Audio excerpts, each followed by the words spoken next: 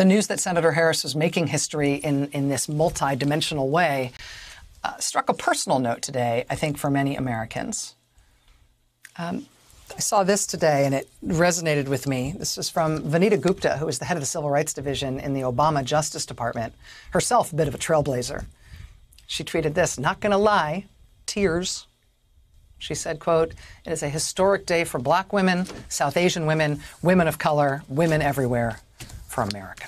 Joining us now is Vanita Gupta. She is president and CEO of the Leadership Conference on Civil and Human Rights. And as I mentioned, she was head of the Civil Rights Division in the Obama Justice Department. Vanita, it's great to see you. Thanks for being here. It's great to be here. I'm still tearing up, so I'm sorry, Rachel, but I feel emotional tonight. Well, tell me about your emotions. It's okay if you're emotional about it. Talk to me about why you feel that way. It's a historic day in so many ways. I mean, you know, to think of the daughter of Indian immigrants, Jamaican immigrants on the ticket. This is a woman who has been a fighter her whole life. She has been a trailblazer, a blazer of first. She's had to take a lot of hits from a lot of people in all of the roles that she's played. She's been her record as senator. She's one of the most progressive U.S. senators that we have. And so today, for this announcement, for her to be the first Black woman, the first South Asian American woman, it's really a statement. And you know this, Rachel, it's been some dark times in this country for those of us who work for justice, who are trying to protect vulnerable communities, who are trying to stand for a new America. And this announcement today gives us all hope. It has us fired up because of what it says about our future, about the future of this country. And I just think it's an absolutely historic choice. Specifically, the issue of her being the daughter of immigrant parents. I mean, there's a lot about her biography, I think, that resonates with a lot of different people.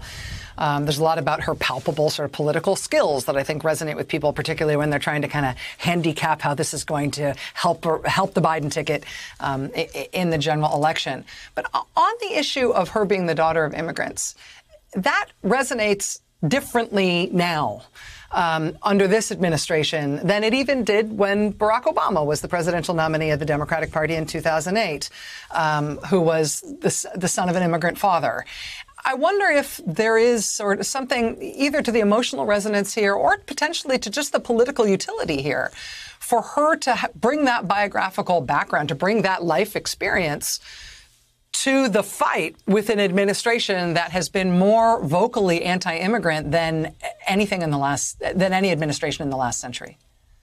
Yeah, look, I think there's no question about it. I think her own biography as the daughter of immigrants, her story, but also what she has stood for. I mean, the Trump administration has really declared a war on immigrants, has undermined our democracy, has undermined notions of inclusion and justice and fairness. And her biography stands as something very different. As a U.S. senator, she has been a champion for the minimum wage, for LGBTQ rights, voting rights, justice and policing reform. She was out in the streets protesting after George Floyd's murder.